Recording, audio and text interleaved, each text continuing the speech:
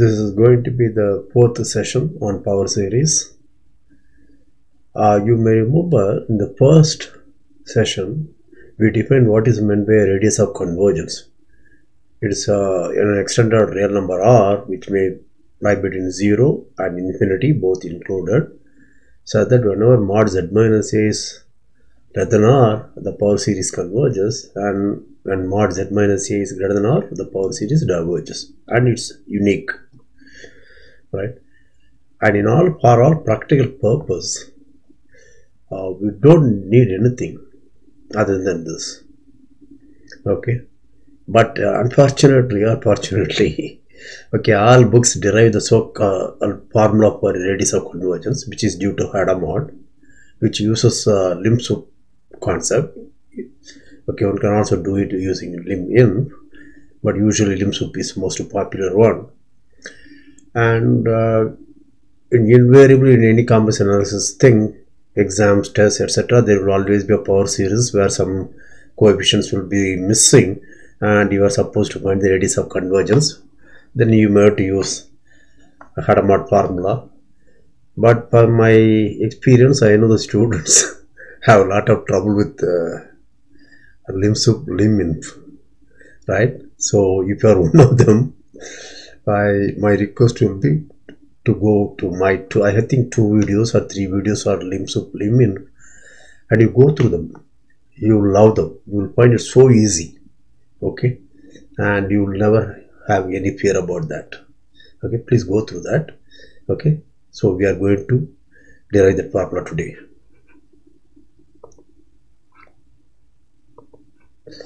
So let us recall. Let me see whether I have done the screen share. Yes. So let us recall something about limsup, lim-inf.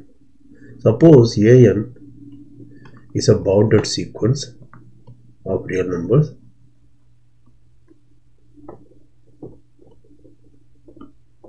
right? Then let alpha be the limsup of an. Okay. Then I do not get to the definition, but if you want, I can define it. Let an equal to ak, where k is greater than or equal to n. That is, collect all the terms. This is a set. Whereas sequence an is different, this is a set. It's not the tail end of a sequence. Please remember, it's not a sequence. Okay, it's the image of the tail end. Tail. Okay, after setting. Right, greater than or equal to n. Right. Okay, then what you do is you look at Tn to be the LUB or supremum of this set an. This is bounded. Let us say it's bounded by minus m plus m. Okay, so this will be less than or equal to m. Right. Now you can see Tn is decreasing, therefore, okay, and it's bounded below by minus m. Therefore, infimum of Tn, that will be the limit of the sequence Tn. Okay, this is what is called alpha. I am just quickly recalling, and if you are not seen any of these things, it may not even make sense. Okay, I am aware of that. Okay, right. So, but it is just to build the thing, and the alpha has 2 important properties. That is, if beta is greater than alpha, then you want to say, okay, there exists an n, so that for all n greater than or equal to n, your ans are less than or equal to beta. And if my gamma is less than alpha, then there exists infinitely many n in n, so that, okay, ans is greater than gamma. These are the 2 properties. Okay. In fact, with this definition, and if you are very confident about LEB, GLB, okay, it's very easy to derive 1 and 2. That's what I have done in my videos. Please visit that. If you have not learned it, take it as a good opportunity to learn. Okay, these are the only 2 facts I will need. Okay. So again, keep the picture in mind so that it will always be good if alpha is the thing, and if beta is greater than then what I want to say is after certain stage all my ANs, okay, will be less than beta. N greater than equal to capital N. And if gamma is less than alpha, okay, then infinitely many ANs will be greater than ANs, okay, infinitely many will be greater than gamma. Keep this picture in mind, okay. Please pause, review, just spend some time. Even if you have not learned the limsup limit, just remember this is the most important property, in fact characterizing property of limsup limit.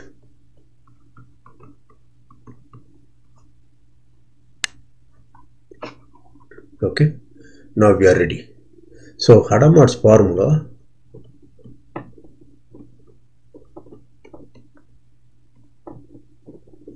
suppose I have a sequence Cn z minus a to the power n without infinity, my Cn's may be in C, and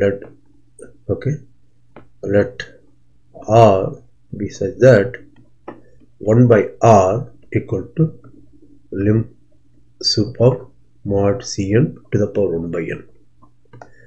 And again, let me go back. If you had followed my infinite series lectures, then I would told an extension of the standard root test and ratio test, which uses the concept of limsup limit. Okay, if you have learned that thing again, you will see all these things are very easy. Unfortunately, these things are not taught well, so students suffer from them. Okay, please go through it. You want to be a master? You want to show that you are better than others? Do it. Okay, then now let's understand. Suppose limsup is 0, then what does it mean? We say R is infinity. If limsup is, remember, if it's not 0, it has to be a positive number. If it is positive, R is also positive number. Do you understand this? R is finite positive number. Okay, keep that in mind. Okay, then what we want to say is R is at that 1 if mod z minus a is less than R, then the series Cn z minus a to the power n is convergent. And 2, if it is greater than R, this is not this. Remember, when I say it's divergent, it simply means not convergent. Okay, if you have learned a lot of other things, please forget them.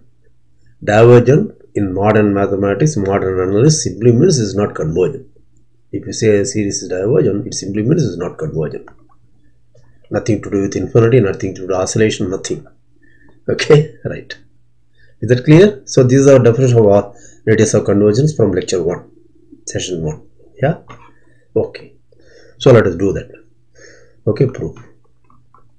Let Z belong to BAR. Right? Therefore, mod Z minus A is less than R. Therefore, choose R so that it is less than capital R. Therefore, mod Z minus A is less than R, which is less than capital R. Right? Now, what do I know about 1 by R and 1 by capital R? Okay, since R is also positive, okay, I can take reciprocal. 1 by R is greater than 1 by R. Alright? Now, go back to condition 1. If beta is greater than alpha, where alpha is the limsup, okay, then after certain n, all my ANs are less than or equal to beta. Right? So, okay, therefore, by 1, okay, what is 1 by R? 1 by R is the limsup, and I have got an 1 by little r, which is greater than the limsup. Therefore, what does it mean? That means by 1 there exists capital N, so that for all n greater than or equal to capital N, what do I know? My ANs are less than beta. Right? Here, what are my ANs? They are mod Cn to the power 1 by n. Okay, this is less than beta, which is 1 by r. Okay, make sure you understand. If you want, go back and try to see that. Okay, this is true only for certain n. That means what happens for all n greater than or equal to capital N, mod Cn to and r to the power n. Yeah, bring r here, raise it over to the n, that's less than 1.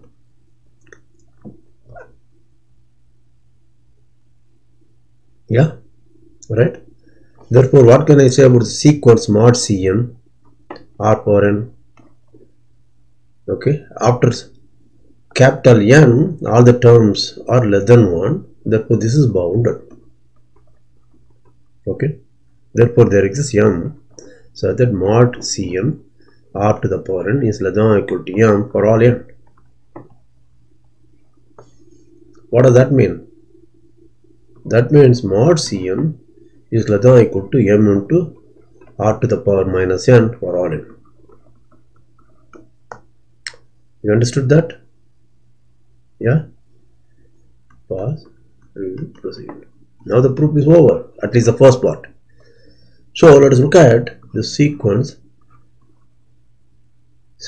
mod Cn z minus a to the power n, okay, modulus, okay. Therefore this is equal to mod Cn and mod z minus a to the power n. But mod Cn is less than or equal to m r to the power minus n. Therefore this is less than or equal to m into mod z minus a by r whole to the power n. Do you agree with that? R to the minus n multiply, I am writing this. But what do I know about mod z minus a? Go back. Mod z minus a is less than r. Right? Therefore mod z minus a r is less than 1. Right? Therefore if you call this as a row, okay, this row is less than 1. Therefore this is convergent. This is a convergent geometric series.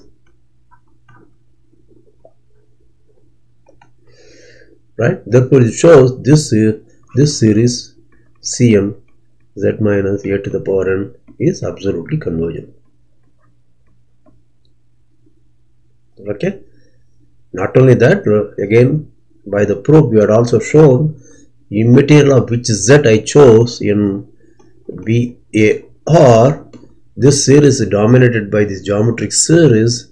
Okay, therefore this is actually uniformly convergent in VAR.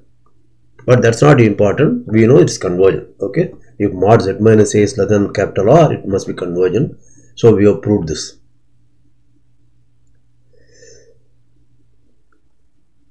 So this part is proved. Yeah. Now we have to prove the second part. Okay. For second part, so what do I know?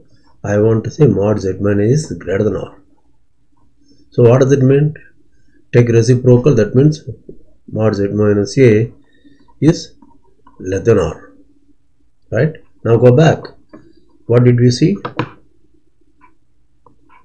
We saw that if gamma is less than alpha for infinitely many n, an must be greater than gamma. What are my ans here?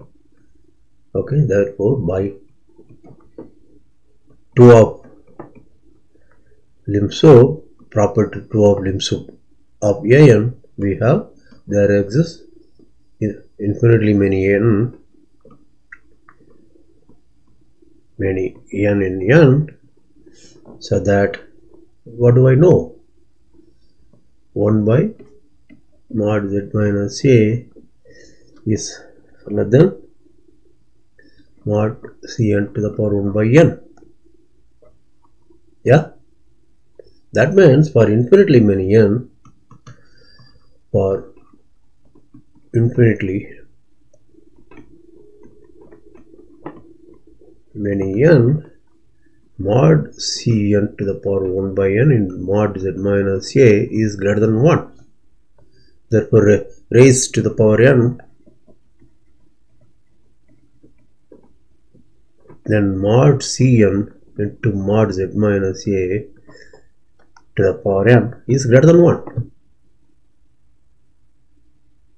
Yeah. So what does it mean? Now I have C series Cn z minus a to the power n.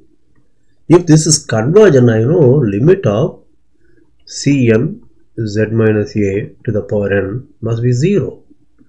But a sequence converges to 0 if only its absolute value converges to 0, that is mod z minus a to the power n must be 0. But then we are saying for infinitely many n, the nth term is strictly greater than 1. That's a contradiction. Therefore, the series cannot be convergent. Therefore, the series Cn z minus a to the power n is not convergent if mod z minus a is greater than r. So, we have proved it.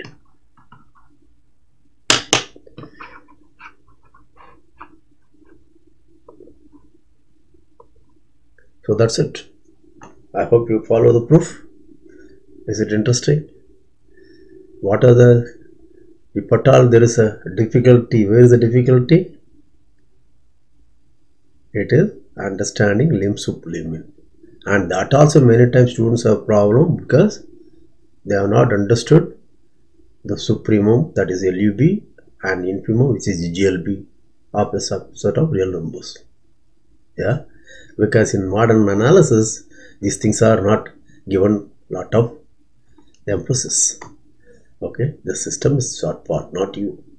So you go back and learn my videos from about LUB, GLB, and limsup, limit, and infinite series. If you learn these things, you will find it easy.